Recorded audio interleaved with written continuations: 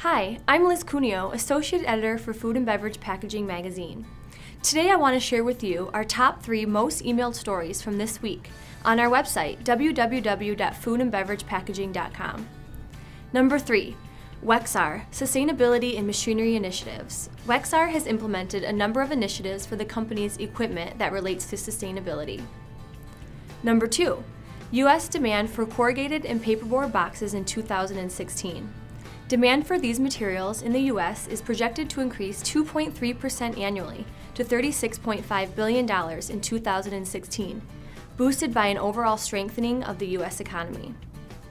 And the number 1 most emailed story is eggs packaged in aerosol can. Polenghi Cultivia launches eggs in an aerosol can. To see all of our features, blogs, and various news sections, visit our website. A Packaging Minute with Liz is brought to you by Emerson Industrial Automation.